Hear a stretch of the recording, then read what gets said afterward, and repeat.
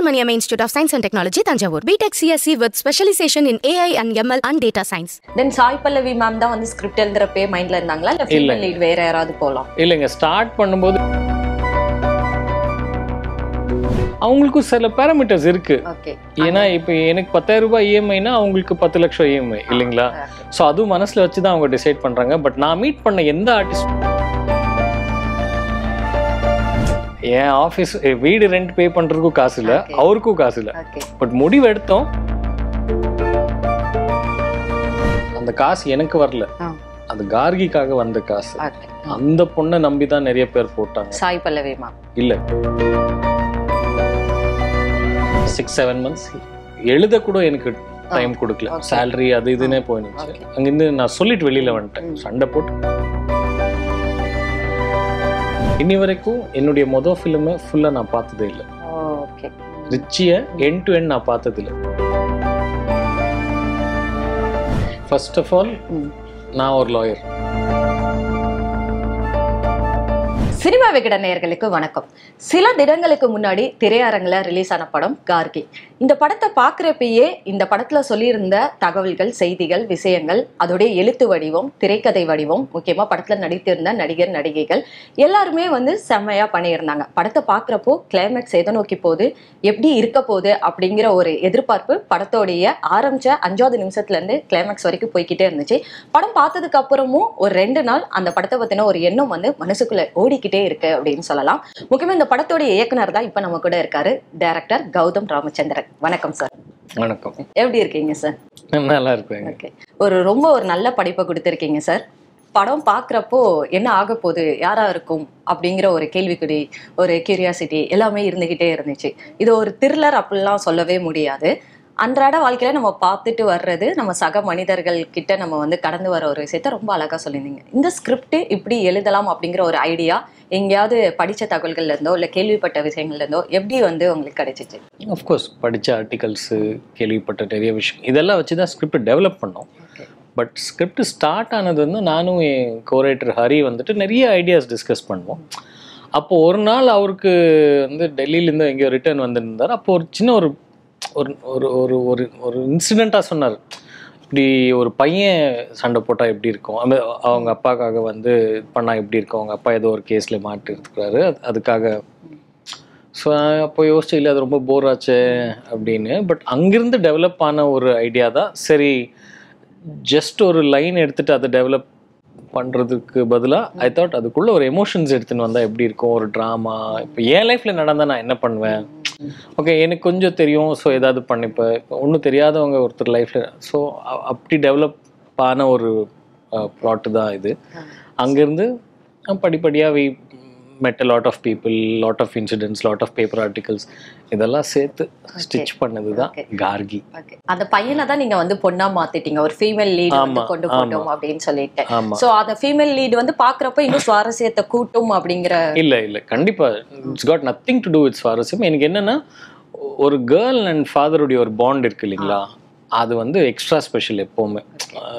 இப்போ பிரதர்ஸ்குள்ளே இருக்கும், அப்பா ஐ மீன் பையன் அவங்க அம்மா, அது கூட ரொம்ப ஸ்பெஷலான பாண்ட் தான். பட் அந்த ஃபாதர் அண்ட் டாட்டர், ஏன்னா ஃபஸ்ட்டாக ஐடலைஸ் பண்ணுறது ஒரு பொண்ணு அவங்க அப்பா தான் இல்லைங்களா. ஸோ அது அது எப்பேற்பட்ட ஒரு பாயிண்ட்னா, இல்லை எங்கள் அப்பா தப்பு பண்ணுறதுக்கு வாய்ப்பே இல்லை அப்படின்ற ஒரு இதில் தானே நம்ம வளரோம்.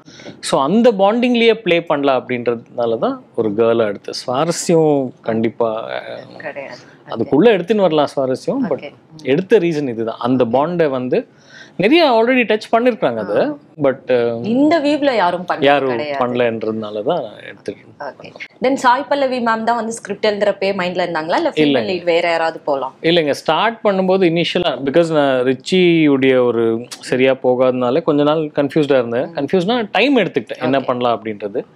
ஸோ வழக்கமாக அந்த ஒரு ரூட் இருக்கும், அந்த ரூட்டில் தான் நம்ம போகணும். வேறு வேறு ஆர்டிஸ்ட்டை வச்சுட்டு, ப்ராப்பர் கமர்ஷியல் பிக் ஆர்டிஸ்ட் வச்சுட்டு போய். பட் ஃபார் சம் ரீசன் அது ஒரு பிளாக்லேயே இருந்துச்சு. ஒன்று டைம் ஆகும், இல்லை சேலரி, இந்த மாதிரி ஏதோ நடந்துன்னே இருந்துச்சு.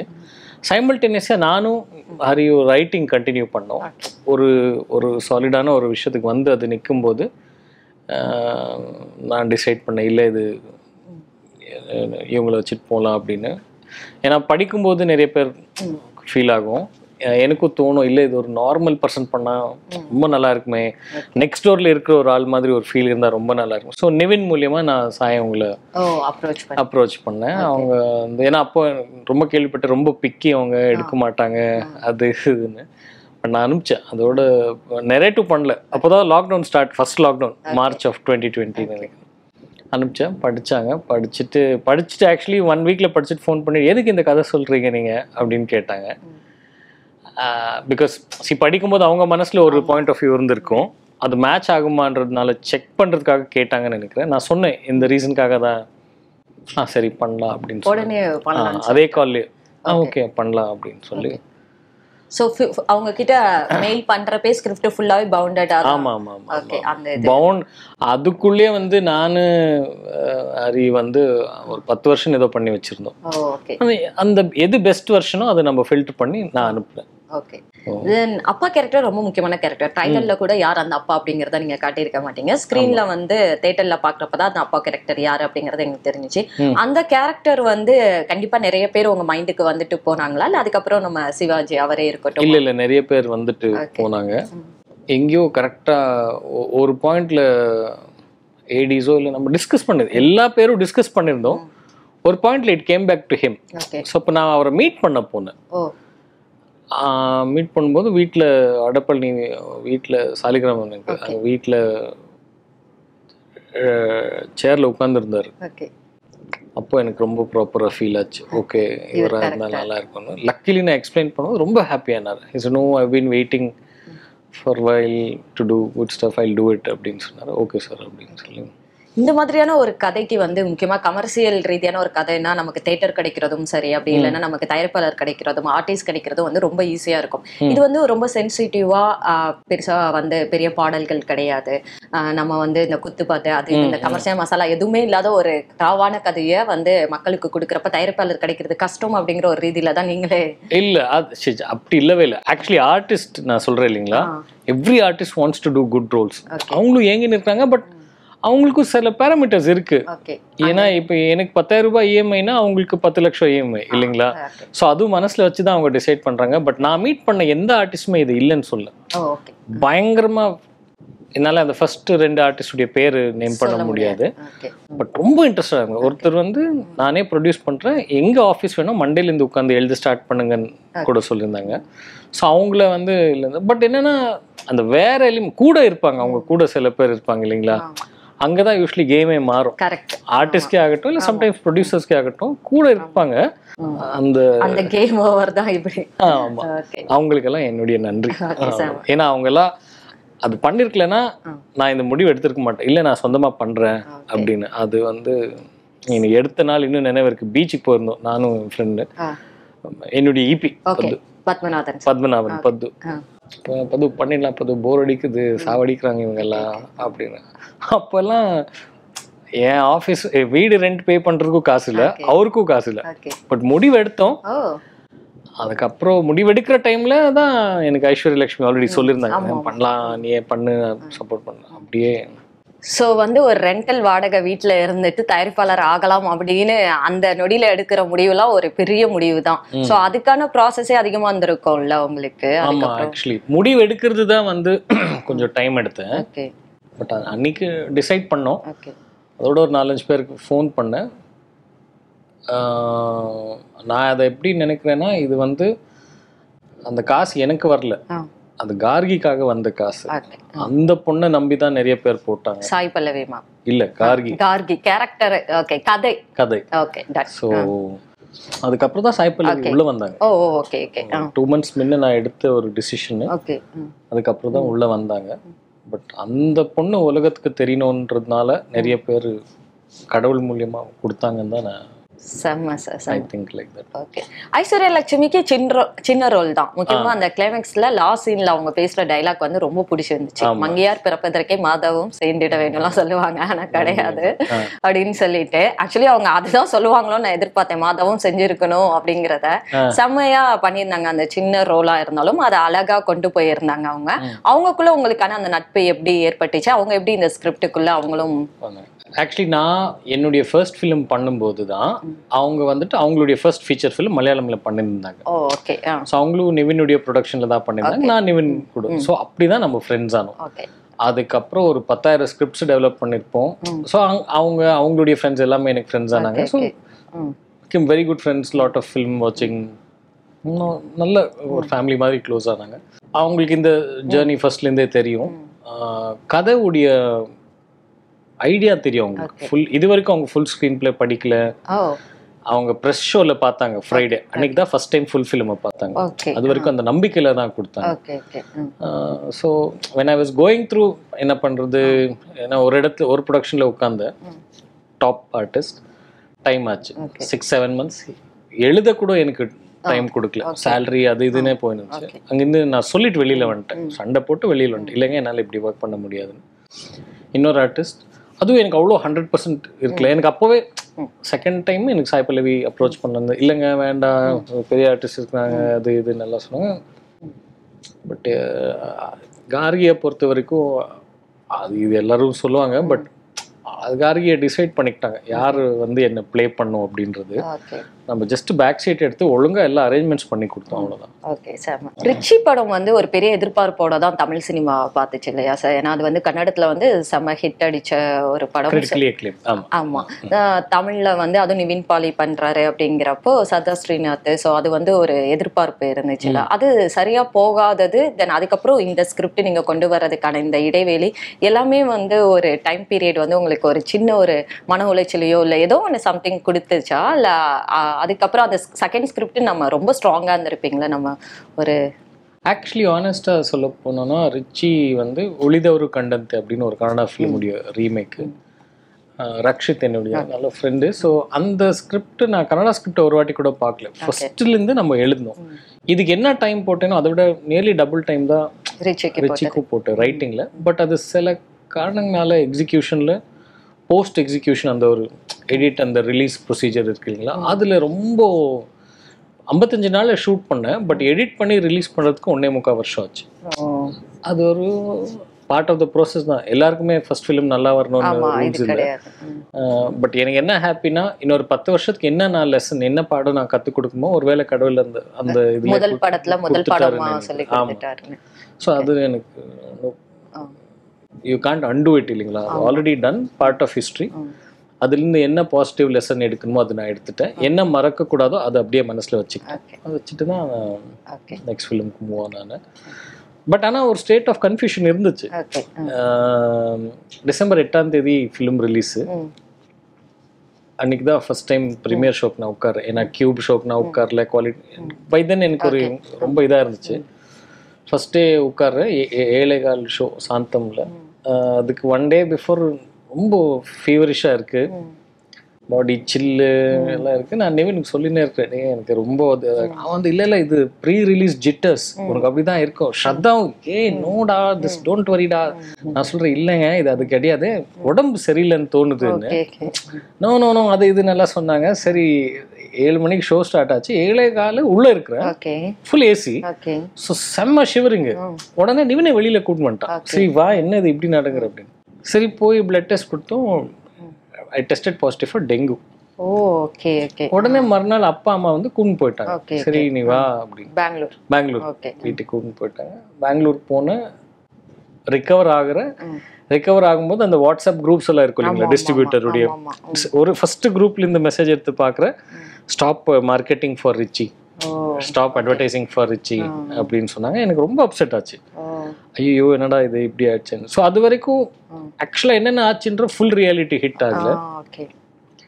சரி ஓகே போட்டாங்க, வேற என்ன பண்ணுறது, திருப்பி போக முடியாது சென்னைக்கு, ஏன்னா இன்னும் உடம்பு ரிகவர் ஆகிருந்தேன். அம்மா அப்பா விட மாட்டாங்க ஃபர்ஸ்ட் ஆஃப் ஆல். ஸோ பெங்களூரில் ஒரு ஷோவில் ஓடின்னு இருந்துச்சு, இன்னோவேட்டிவ் மல்டிப்ளெக்ஸ் அப்படின்னு சொல்லிட்டு, ரொம்ப தூரம் போக முடியாது. சரி ஒரு 4-5 நாளில் ரிகவர் ஆகிடுவோமே போய் பார்க்கலாம் அப்படின்னு நினச்சேன். ரிகவர் ஆன அப்போ அதையும் எடுத்து தூக்கிட்டாங்க. ஸோ நான் என்ன சொல்ல வரேன்னா, இன்னி வரைக்கும் என்னுடைய மொதல் ஃபிலிமை ஃபுல்லாக நான் பார்த்ததே இல்லை. ரிச்சியை எண்ட் டு எண்ட் நான் பார்த்ததில்லை. அப்போ அம்மா சொன்னாங்க இல்லை அது ஏதோ சொல்ல வராங்கன்னு நினைக்கிற, கடவுள் விட்டுடு அப்படின்னு. அமேசான் பிரைம்ல வரும்போது ஸ்ரத்தா என்னை கூப்பிட்டு திட்டினா, என்னடா வந்திருக்கு நீ சொல்லவே இல்லைன்னு. எனக்கு வந்திருக்கா எனக்கே இப்போதான் தெரியுதுன்னு. ப்ளே பண்ணி 15 மினிட்ஸ் பார்த்தேன். ஓகே. அதோட கட் பண்ணிட்டு அவ்வளோ. என்ன சொல்றதுன்னு எனக்கு தெரியல. பட் வந்து எல்லாம் நன்மைக்கே அப்படிங்கிற மாதிரி தான். இந்த படத்துல வசனங்கள் செம்மையா இருந்துச்சு சார். முக்கியமா வந்து அந்த ஜட்ஜ் கேரக்டர் வந்து நீங்க ஒரு திருநங்கை அவங்கள வந்து போட்டிருந்தீங்க. அவங்க வந்து ஒரு இடத்துல சொல்லுவாங்க, ஒரு பொண்ணோட வலியும் எனக்கு தெரியும், ஒரு ஆணோட திமிரும் எனக்கு தெரியும், நான் வந்து கரெக்டான பர்சன் அப்படின்னு சொல்லிட்டு அது தியேட்டர்ல செம்ம கிளாப்ஸ் இருந்துச்சு.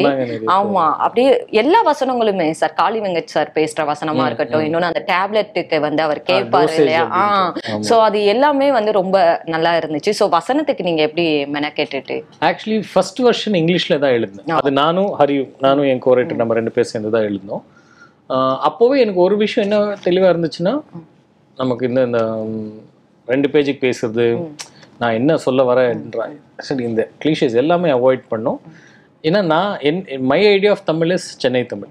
ஸோ நான் இப்படி தான் டைலாக்ஸும் இருக்கணும், எல்லாருக்குமே புரியணும். எப்படி காமனாக இருக்கணும்னா கொஞ்சம் ஷாக் ஆகணும், என்னடா இவ்வளோ காமனாக பேசுகிறாங்க அப்படின்னு. ஸோ ஃபர்ஸ்ட் வெர்ஷன் இங்கிலீஷில் எழுதும் போதே மனசில் தமிழ் தான் வச்சுட்டு எழுந்தேன். அதுக்கப்புறம் அவர் ஃபஸ்ட்டு என் ஃப்ரெண்ட் ஒருத்தர் இருக்கார், ஆனந்த் குமரேசன் சொல்லிட்டு. அவர் வந்து ஐ திங்க் காக்கா முட்டையில் டைலாக் ரைட்டராக இருந்திருக்காரு, இன்னும் 2-3 ஃபிலிம் பண்ணியிருக்காரு, நல்ல க்ளோஸ் ஃப்ரெண்ட். ஸோ அவரை நம்ம அப்ரோச் பண்ணோம், ஆனந்த் பண்ணலாமா. ஆனந்த் ரொம்ப எஃபர்ட் எடுத்து ப்ராப்பராக பண்ணார். அங்கேருந்து மறுபடியும் டெவலப் பண்ணோம். நான் அகைன் ஹரி, என் கோடைரக்டர், என் கோடைரக்டர் பிரவீன், நாம் 3 பேர் ஒரு ரூமில் லாக் பண்ணிவிட்டு சரி இது எப்படி நம்ம லோக்கலைஸ் பண்ணலாம். சில இடத்துல நம்ம இப்போ ரைட்டர்ஸ்க்கு வந்துட்டு கருத்து பேசலாம் அப்படின்னு இருக்கும், நான் எவ்வளோ கஷ்டப்பட்டு வந்தது அப்படின்றது.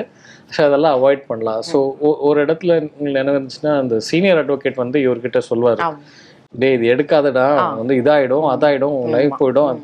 அது ஃபர்ஸ்ட் வெர்ஷன்லாம் 2 பேஜ் எழுதிருந்தேன் டைலாக்ஸ். அப்போ யோசிச்சு இல்லையே இது கிடையாது இந்த ஆளு அப்படின்னு. கொலாபரேட்டிவ் எஃபர்ட் தான் போட்டு. பட் நான் இன்சிஸ்ட் பண்ணது, நான் பேசினா எவ்வளோ ஆடா இருக்குமோ அந்த ஆடிட்டி தான் வரணும் அவருடைய டைலாக்ஸ்ல. அது ஒரு பிளஸ் நம்ம லைவ் சவுண்ட். ஆமா சொன்னார் காளி வெங்கட் சார் இன்டர்வியூ. டப் கிடையாது. ஸோ செட்ல நீங்க எல்லாரையும் கண்ட்ரோல் பண்ணி தான் பேச வைக்கணும். ஆனா அந்த லைவ் சவுண்ட்ல ஒரு பியூட்டி வரும். இப்போ நம்ம பேசும்போது சம்டைம்ஸ் வார்த்தை மிஸ் ஆகும், அது எல்லாமே ரீட்டைன் பண்ணேன். இப்படிதான் இருக்கணும் இந்த ஃபிலிம் அப்படின்னு. அண்ட் ஒரு பாயிண்ட்க்கு அப்புறம் சாய் அண்ட் காளி வெங்கட் பயங்கரமா லவ் பண்ணாங்க அந்த ஸ்கிரிப்ட. அந்த டைலாக்ஸ் அப்படி டெலிவர் பண்ற ஒரு ஃப்ரீடம் இருக்கு இல்லைங்களா, அது பயங்கரமா லவ் பண்ணாங்க. they would come up with things. உனக்கு கொஞ்சம் கூட தெரியுமா நீ இப்ப என்ன பேசுற அப்படின்றத சாய் வேற விதத்துல சொல்லுவாங்க. தெரியுது அவனுக்கு என்ன பேசுறேன்னு. அதுதான் லோக்கலா பேசுவோம் இல்லைங்களா நம்ம பேசும்போது. காளி சாய் 2 பேருமே அதெல்லாம் பயங்கரமா பிச்சுட்டாங்க. Because of that freedom.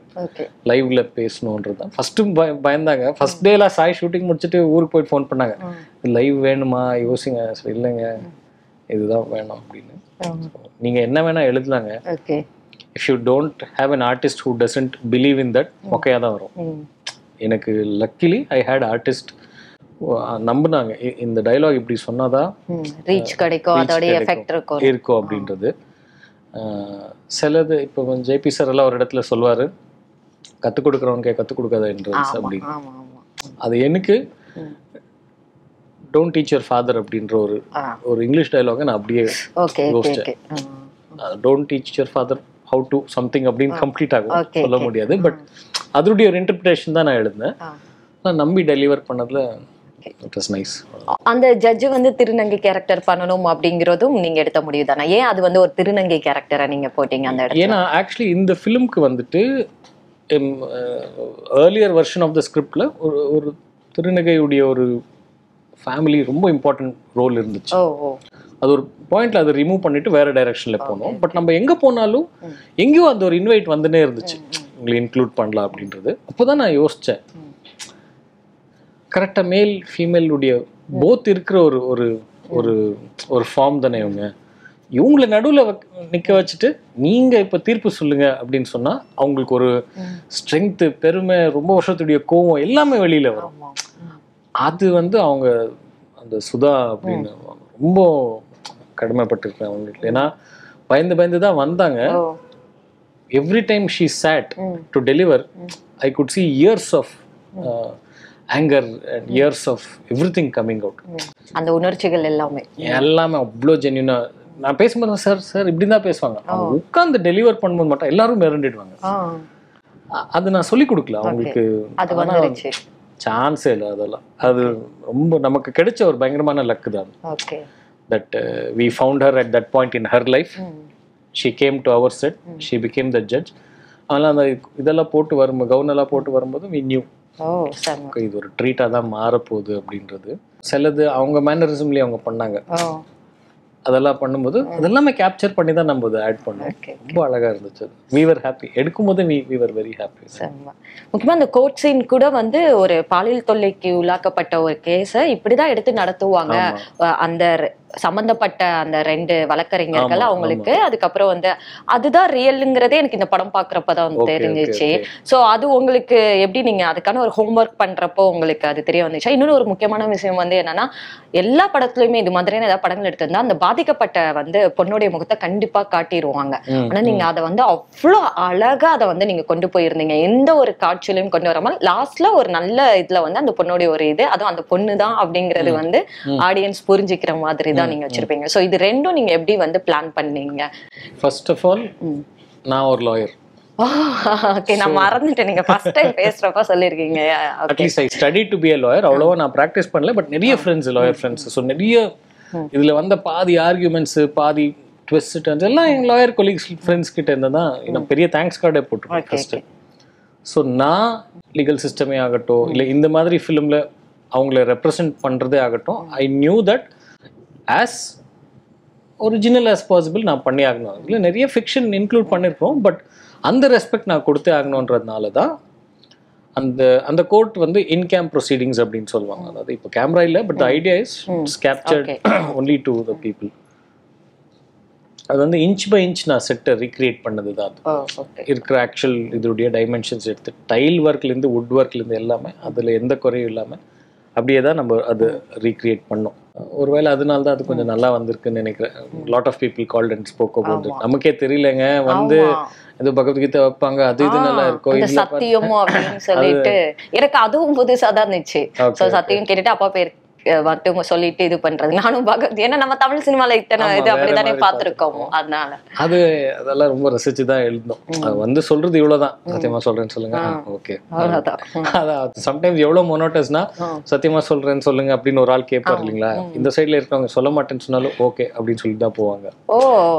நடக்காது அப்படி, பட் அவ்வளவு மெக்கானிக்கலான ஒரு ப்ரொசீஜரா அது மாறி இருக்கு. But that's reality. ஸோ அதனால தான் நான் வந்து I wanted to make sure it's as real as possible. Okay. இன்னும் அந்த டைப்ரைட்டிங் இது பண்ணிட்டு இருக்கிறத நீங்க காட்டுவீங்க. அவங்க வந்து திருநங்கை அந்த கேரக்டர் பண்ணியிருந்தா அவங்க வந்து அந்த ஒரு பொண்ணோட வலியும் ஒரு ஆணோட திமிருன்னு சொல்றப்ப ஸ்டாப் அப்படின்னு சொல்றது அதெல்லாம் வந்து ரொம்ப அழகா இருந்துச்சு. எங்களுக்கு பார்க்க புதுமையாவே இருந்துச்சு, புதுசா தெரிஞ்சிச்சு. சோ அடுத்தது வந்து அந்த பாலியல் தொல்லைக்கு உள்ளாக்கப்பட்ட அந்த பெண்ணுடைய முகத்தை வந்து நீங்க கடைசி வரைக்கும், ஏன்னா இப்ப நிறைய செய்தி சேனல்லயே வந்து அந்த பாதிக்கப்பட்ட பொண்ணுடைய வீட்டுக்கு முன்னாடி நிக்கிறது, அந்த தெருவை காட்டுறது, அதுவே வந்து கட்டாயமா இருக்கவே கூடாதுங்கிறத நம்மளுடைய லால இருக்கிறதும். ஆனா நம்ம வந்து நியூஸ்ல எல்லாம் பார்த்து அதையே ஒரு தப்பா தான் நம்ம எல்லாருமே இது பண்ணிட்டு இருக்கிறப்ப அதை நீங்க ரொம்ப செம்மையா பண்ணியிருந்தீங்க. நிறைய ரீசன்ஸ் ஆப்வியஸ்லி வந்துட்டு ஐடென்டிட்டியை எக்ஸ்போஸ் பண்ணக்கூடாதுன்றது எனக்கு ஒன்று இருந்துச்சு. ப்ளஸ் பர்சனலாக அந்த கிரைமுக்கு ஃபேஸ் இல்லை, அதுதான் நான் சொல்ல வந்தேன். இது யாருக்கு வேணா நடக்கலாம். ஸோ அதுக்கு ஃபேஸ் தேவைன்னு எனக்கு தோணல. பேர் கூட சொல்லியிருக்க மாட்டீங்க, விக்டம் அப்படிங்கிற மாதிரி தான். பேர் ஆக்சுவலி ஒரே ஒரு இடத்துல வரும், பட் நான் மியூட் பண்ணிட்டேன். சரவணன் அந்த வீட்டுக்கு போய் அழுகும்போது அந்த பேரை சொல்லிட்டு அழுவாரு. ஓகே, சாய் பல்லவி வீட்டுக்கு போயிட்டு அழுவாரு. அப்போ அந்த பேரை கத்திட்டு அழுவாரு. ஸோ ஃபர்ஸ்ட் பாயிண்ட், அதாவது அந்த கிரைமுக்கு ரீசன் இல்லை. இது வந்து நானும் ஹரியும் ஃபர்ஸ்ட் டிசைட் பண்ணோம், இது இன்னும் யாருக்கு வேணா நடக்கிற ஒரு கிரைம் இது. ஸோ அப்படியே ஃபேஸ் இல்லாமல் வச்சுக்கலாம். ரெண்டாவது, நமக்கு இங்கே ஒரு சிஸ்டம் இருக்கு இல்லைங்களா, அந்த ஃபேஸ்னா அதுக்கு க்ளோஸ் அப் வைப்போம், அதுக்கு அழுகிறது காட்டணும், அதாவது இப்படி பண்ணாதான் இதாகணும். சார் அது வேண்டாம், வேற பிளே பண்ணலாம், அதாவது இங்கே இடிக்கணும், அது போதும் நமக்கு, இந்த ஸ்குவீசிங் பண்ண வேண்டாம்னு சொல்லி தான் நம்ம வேற கிராஃப் ஒன்று டெவலப் பண்ணோம். அந்த விண்டோக்கு வெளியில் ஷார்ட் வைக்கிறது, இந்த குழந்தையுடைய பாப்பாவுடைய வாட்ச் காட்டுறது, அந்த பிஸ்கெட்டு, அந்த நாயுடைய இது காட்டுறது, அதெல்லாம் காமிச்சிட்டு தான் ஈவெண்ட். மோஸ்ட் இம்பார்ட்டன்ட்லி இந்த குழந்தையுடைய ஃபேஸை நம்ம காமிச்சிட்டு அந்த குழந்தைய வெளியில் ஒரு மாலில் யாராவது பார்க்கும்போது ஐ tent want them to pin point and say அதில் இதான குழந்தை தானே, ரேப்பான குழந்தை தானே. அதனால அங்கதான் இமேஜ் காட்டும். ஏன்னா அங்க ஹாப்பி இமேஜ். ஆமா ஆமா, அது பல வருடங்களுக்கு பிறகு அவ ரெக்கவர் ஆயிட்டு வரப்போ ஹாப்பி இமேஜா இருக்கிறதுனால வெளியில போறவங்க வந்துட்டு இல்ல ஒருவேளை அவங்கள வெளியில பார்த்தாங்க, இப்ப கண்டுபிடிக்க மாட்டாங்க பெருசா பெரிய பொண்ணு, ஒருவேளை வெளியில பார்த்தா I wanted them to have a happy image of her, not a sad image. அதனால ஐ திங்க் 96 பிரேம்குமார் இயக்குனருடைய பொண்ணு தான் அந்த விக்டம் கேரக்டர் பண்ணியிருந்தாங்க. நான் சார்கிட்ட பேசினப்பயே வந்து கேட்டேன், இப்போ ஒரு செலிபிரிட்டியோட பொண்ணு ஒரு படத்துல நடிக்கிறாங்கன்னா அது ஒரு ஹாப்பியான படமா இருக்கும், இல்லாட்டினா ஒரு 5th 7th ஒரு முக்கியமான பெரும் நடிகைகள் இருக்கிற படத்துல தான் வந்து கேட்டாங்க நடிகை வச்சேன் அப்படிங்கறத ஒரு இதா சொல்ற ஒரு கலாச்சாரம் தான் பார்த்துட்டு இருக்கோம். இது மாதிரியான ஒரு கேரக்டர் அப்படிங்கிறப்போ நீங்க எப்படி ஒத்துக்கிட்டீங்க? இன்னொன்னு அந்த கேரக்டர் வந்து அந்த பொண்ணுடைய வாழ்க்கைக்கு வந்து ரொம்ப ஒரு நல்ல பாடத்தை அவளும் எடுத்துக்கிட்டு கூட இருக்கிற ஃப்ரெண்ட்ஸுக்கும் சொல்லிட்டு அவளுடைய தலைமுறைக்கும் அதை வந்து சொல்றதுக்கு அது வந்து ஒரு நல்ல படைப்பா வந்து அந்த படத்துல ரோல் பண்ணியிருக்கா அப்படிங்கிற மாதிரி. சோ நீங்க ஏன் வந்து பிரேம்குமார் சார் பொண்ணு வந்து இது பண்ணி வந்து ஒரு நியூ இயர் ஹவுஸ் பார்ட்டில தான் நான் ஃபர்ஸ்ட் பிரேம் மீட் பண்ணேன். கோவிந்த் அவங்க வீட்டில் தான். கோவிந்த் ரொம்ப வருஷமா ஃப்ரெண்ட், மியூசிக் டைரக்டர் நம்ம படத்துக்கும். ஸோ அப்போ வந்து பிரேமை மீட் பண்ணேன். அப்போதான் ஃபர்ஸ்ட் டைம் அவங்கள பார்த்தேன். அவங்க ரொம்ப டாம்பாய்ஷான ஒரு கேரக்டர், பைக்குன்னு சொல்லுவா அது இதுன்னு. நமக்கு ஒரு சின்ன ஒரு கிளீஷே இருக்கும், அதாவது ஒரு விதத்துல தான் நம்ம காட்டுவோம். இப்போ நம்மள I wanted that person also to be as normal as possible.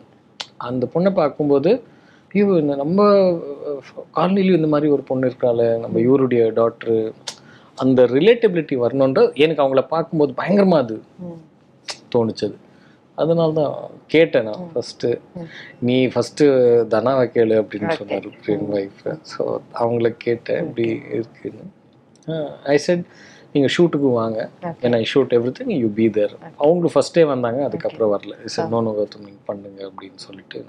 Kali Venkat sir character வந்து நீங்க டிசைன் பண்ணியிருந்தது ஃபர்ஸ்ட் வந்து அந்த மெடிக்கல்ல வந்து நம்மளும் ஒரு மெடிக்கல்ல தான் வேலை பார்க்குறோம் அப்படிங்கிற மாதிரி ஒரு தாட் வச்சு, அதுக்கப்புறம் அவர் வந்து ஒரு ஜூனியர், முக்கியமா அவர் வந்து ஒரு டைலாக் சொல்லுவாரு, கையை மீறி போறதுக்கு என் கையில என்ன இருக்கு அப்படிங்கிற மாதிரி. ரொம்ப ஒரு இயல்பான ஒரு நடிகர் இல்லையா, யதார்த்தமான ஒரு நடிகர். அவருக்கு நீங்க வச்சிருந்த அந்த திக்குபாய் அப்படிங்கறதையும் ரொம்ப அழகா பண்ணியிருந்தாரு. அவருக்குள்ள கொண்டு வந்தப்போ, ஏன்னா அவரை நம்ம ஒரு காமெடியா அது மாதிரி பார்த்திருக்கோம். சுதாகங்கரா அவங்களுடைய இயக்கத்துலதான் ஒரு குணச்சித்திர நடிகரா நம்ம பார்த்தது. நீங்க அதை வந்து இன்னும் அழகா காட்டியிருந்தீங்களா? சோ காளி வெங்கட் சார் பத்தி. காளி சார் வந்துட்டு ஒன் ஆஃப் த லாஸ்ட் ரவுண்ட்ஸ்ல உள்ள வந்த ஒரு ஆர்டிஸ்ட். அண்ணா நகர்ல மீட் பண்ணி அவருக்கு வந்து கதை சொல்றேன். பரவாயில்லையா சார், அந்த வீட்டுல கேமரா வைக்கிறீங்களே, உங்களுக்கு ஓகேயா அப்படின்னு கேட்டார். ஸோ அவ்வளோ குவிக்காக ஒரு நரேஷன்ல கதையுடைய லார்ஜர் பர்ஸ்பெக்டிவை புரிஞ்சுக்கிட்ட ஃபர்ஸ்ட் ஆள் அவர் தான். சின்ன பிரீஃப் நரேஷன்ல அவர் பெர்ஸ்பெக்டிவ் புரிஞ்சுக்கிட்டார். அப்படியா சார், எனக்கு எவ்வளோ நாள் சார் காம்பினேஷன் சீன்ஸ் இருக்கா ஹீரோயின் கூட, இதெல்லாம் கேட்கவே இல்லை சார். அந்த வீட்டில் கேமரா வைக்கிறீங்களே பரவாயில்லைங்களா அப்படின்னு கேட்டார். அதுலேயே நான் I was bolt. So I knew that he had taken this thing. So I was very happy. அவர் வந்து டெலிவர் பண்ணும்போதெல்லாம் அவருக்கும் அவர் ஒரு பயங்கர சேலஞ்சாக எடுத்துக்கிட்டார்.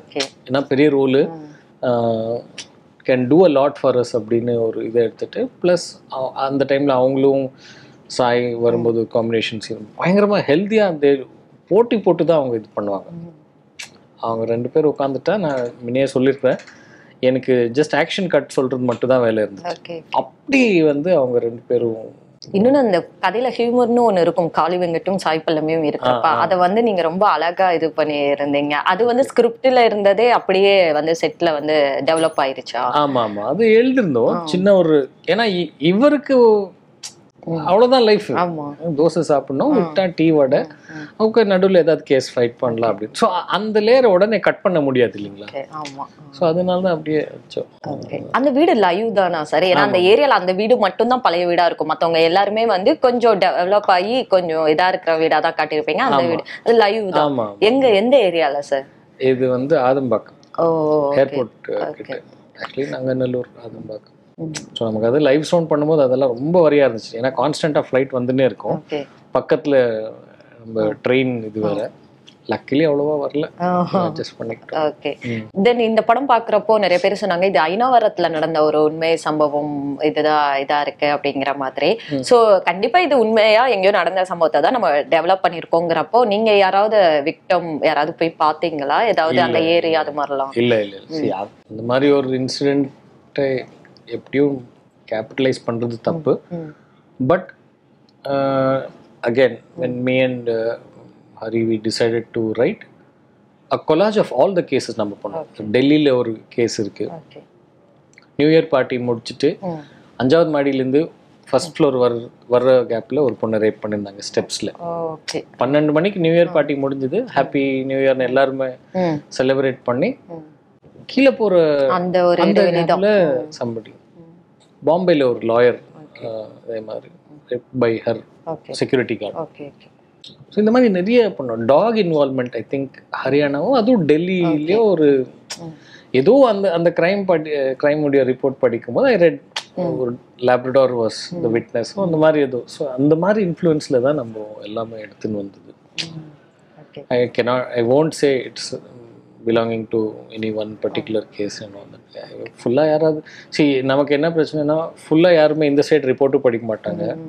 இது அந்த மாதிரி இருக்கே அதுதானா அப்படின்னு தோணும். But that's not what we plan to to. Surya sir படம் பார்த்துட்டு என்ன சொன்னாங்க? சூர்யா சூர்யா சார் வந்து ஆக்சுவலி 2D ஆஃபீஸ் போயிருந்தேன். இப்போ வந்து ராஜா சார் தான் பார்க்குறதா பிளான் இருந்துச்சு. அங்கே போகும்போது தான் சொன்னாங்க அண்ணா வராரு அப்படின்னு. ஃபர்ஸ்ட் சக்தி சாருடைய அண்ணா நினச்சேன். தென் பேசி நிற்கும்போதே வந்துட்டாரு. வந்து பேசினார் ஒரு 5 minutes பேசிட்டு okay also go watch the ஃபிலிம்னா அப்படின்னு சொன்னார். ஓகே சார் அப்படின்னு சொல்லி போய் பார்த்துட்டு வரும்போது கொஞ்சம் ஆக்சுவலி ரூம்குள்ளே வரும்போதே சொல்லிட்டாரு today will be happy to be a part of this film அப்படின்னு. Okay sir thank you so much அப்படின்னு சொல்லி அதுக்கப்புறம் அவ்வளோ ஹாப்பியாக பேசல. கொஞ்சம் இதாக தான் இருந்தார். அது எப்படி பண்ணீங்க, இது எப்படி பண்ணீங்க, ரைட்டிங் அது இதுன்னு. சார் என்ன இருந்தாலும் சொல்லுங்கள், will do it for you அப்படின்னு. Okay sir thank you. அவ்வளோதான். அதுக்கப்புறம் தான் வீட்டில் போய் ஜோதிகா அதுக்கப்புறம் தான் ஒரு நாள் வீட்டுக்கு கூப்பிட்டாங்க. we wanted to take some pictures. இப்போ போனோம். அப்போ தான் ஜோதிகா அவங்கள ஃபர்ஸ்ட் டைம் நான் பார்த்தேன். அவங்க இன்னும் அப்போ படத்தை பார்க்கல. I think she was traveling between US and Dubai or something like that. So நம்ம பேசிட்டு போனோம். அந்த நாள் கிளம்புனாங்க அவங்க. So she'll come back only then she'll be able to watch. But she said no, Suriya has been telling me so much about the film and let it be a joint collaboration. We'll do Jyothika and Suriya present. I said definitely ma'am, will be happy to. இப்போ வந்து படம் வந்து ஒரு நல்ல வரவேற்பை வாங்கியிருக்கு. வசூல் ரீதியாகவும் இது வந்து ஒரு நல்ல கலெக்ஷன் வாங்கியிருக்கு இல்லையா?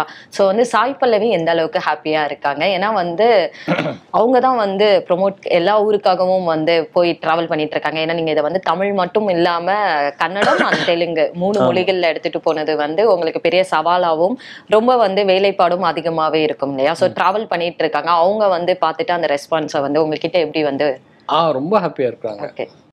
I think some people are rating career best performance and single-handedly உங்க ஃபிலிம் எடுத்துன்னு போயிருக்காங்க. Is very happy.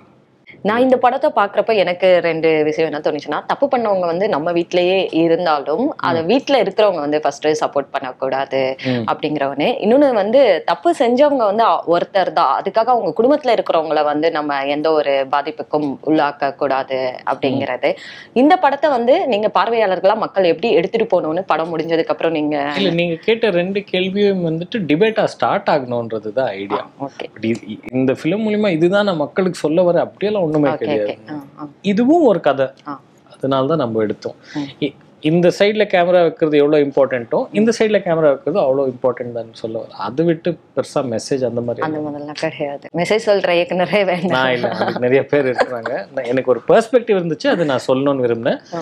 லக்கிலி அதுக்கு நிறைய பேர் எனக்கு சப்போர்ட் கொடுத்தாங்க, அப்படி நான் பண்ணேன். அவ்வளவுதான். ஆமா சார். சோ உங்களுடைய ஃபியூச்சர் அடுத்து என்ன வந்து என்ன வச்சிருக்கீங்க?